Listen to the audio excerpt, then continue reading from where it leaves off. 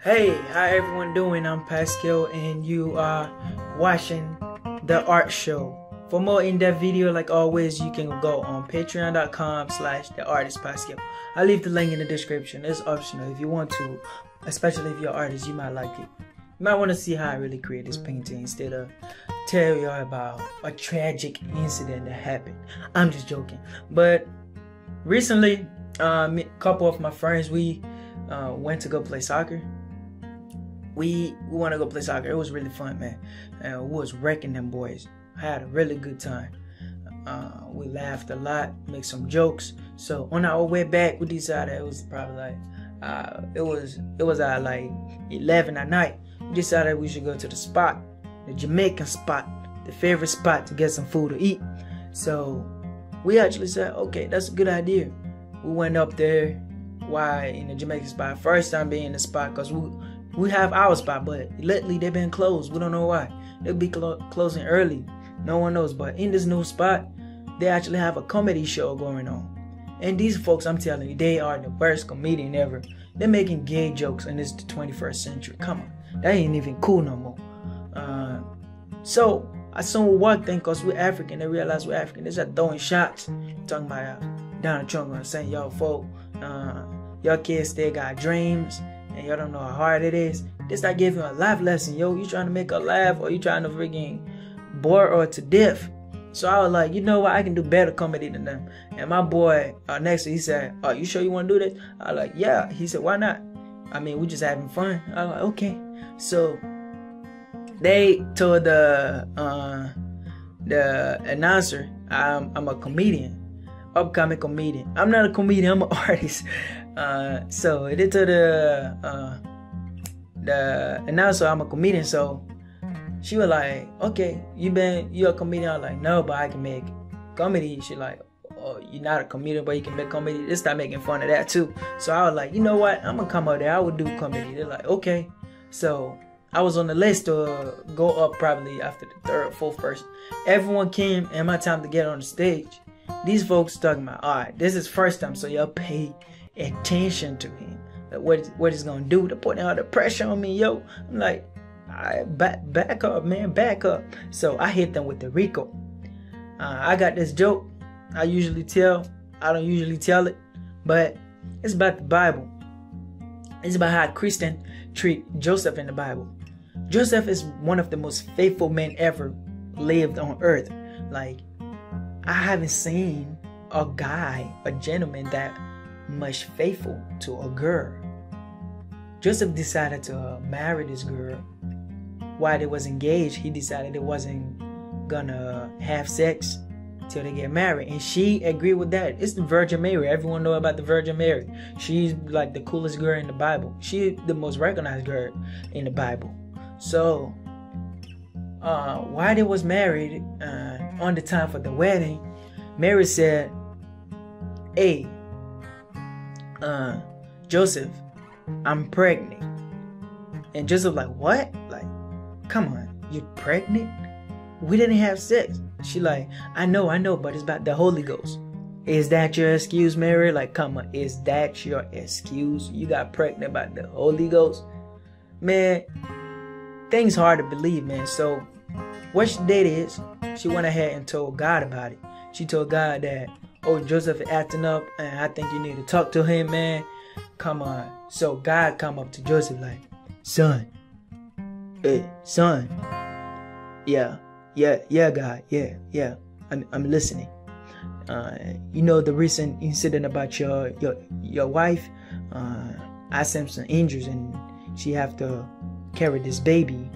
That gonna save the world. God like, come on, God. I thought we were cool. Why didn't you let me do it, man?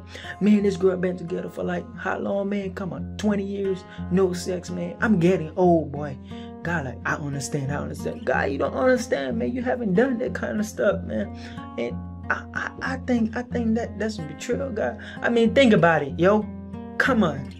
You have a girl and y'all been down backing from high school to college. You decided y'all ain't even gonna have sex till you actually get your career going on.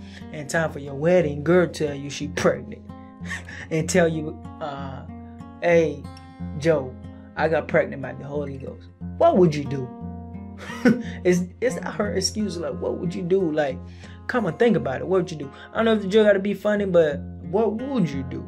Your girl got pregnant by the Holy Ghost, and she told you, honey, I got pregnant by the Holy Ghost. That was my joke I actually told, and I got a couple laugh. I might get a couple comments, but let me know what you do. But after the joke, we got in the car, drove up. After eating some good Jamaican food, I came home and I'm like, just thinking about the situation. I'm like, wow, I really did that. But at this point of the painting, as you see me, for those of you artists, what I'm doing is I'm messing up. I'm actually putting iron on them. Like, I realized this painting took place in the desert, and nothing in the desert is gonna be metallic and it's gonna show because of the dust. So as a young artist, when you paint it, you gotta pay attention to all that, like the dirt, what's gonna happen to the clothes, how old is this building, or how old is this person, what they have on them. If you this age, what would you have? Just to keep your painting more interesting, more realistic. And when I did some research, I looked up some desert images and to make sure I wasn't leading off course, because I haven't been in the desert before. This is just imagination work at his best, at my best. So right now I'm just laying on gradient map to actually create that desert look, and I found the perfect gradient map that I'm looking for, and actually pop out exactly what I was doing. And for this painting, I know a lot of you realize, how did I came up with this idea? It wasn't a dream.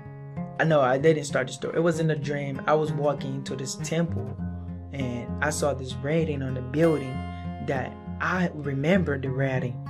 In time for me to actually explore the palace, my mom wake me up, like, and it really icks me. So I actually wrote the whatever word that was on the building, I put it on this building. I don't even know what it means. Like, I look it up on Google. I don't know. It's like old back C equals / I don't know what it means, but it means something. Probably it means something. I don't know. It should mean something. But like for this painting, like the composition, planning it out, I used the rule of thirds. I might cover the rule of thirds. They already have video on YouTube to actually position your painting to keep the focus on what you want to keep the focus on. So the focus for this painting, I really wanted it to be on the writing. And the do in the background, the do in the red coming towards. Like, so I use the rule of thirds to position that. So right now you see I changed the color of the helmet because it was silver. I had to make it match like a desert environment color, because it's the desert. You want to have a silver in the desert. If you actually live in this temple, that means you've been here for a long time, and everything should be dirty on you. Shouldn't even be clean. But see, now I have this challenge that I challenge myself usually. Like every day I decide to actually go on figure drawing live and do like at least 10 figure drawing poses, even if it's like 10 minutes long and 1 minute each. If it's gesture, that's how I actually build my anatomy every day. I'm not a college student. I'm graduating high school this Saturday, like I said in the part 1 of this video. But I must keep doing art for YouTube and for myself, because I love it. I love it. And if you stay here, stay watching this video, you probably love it too. And please remember to leave a comment about what would you do if your girlfriend told you she was pregnant. She was pregnant by the Holy Ghost. What would you do? And you've been together for that long. Guys, girls, if your boyfriend even it won't work that way. Never mind, it won't work that way. But that's some tough stuff. You know, that painting actually took a huge curve. I didn't even realize where it was going. It took the kind of curve like you thought the Falcons was going to win the Super Bowl kind of curve, and it didn't happen. Like, man, I thought it was going to win too. Everyone was hyped that day. Like, a Falcons about to win the Super Bowl. We about to freaking cap this Super Bowl. We're gonna bring that home.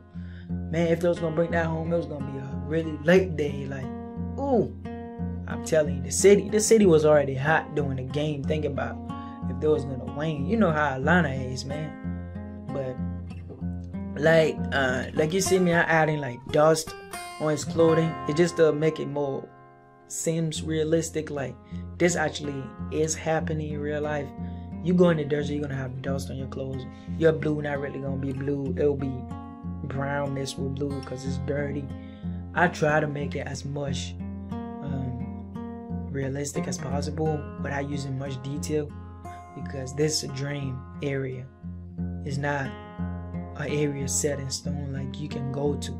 It's a dreamland where kings Pascal walk on the path to his kingdom and his mom wake him up. I'm Pascal and you are watching the Art Show. If you're here, please remember to go on patreon.com if you want to see the full video. I will see you in the next one. Ciao.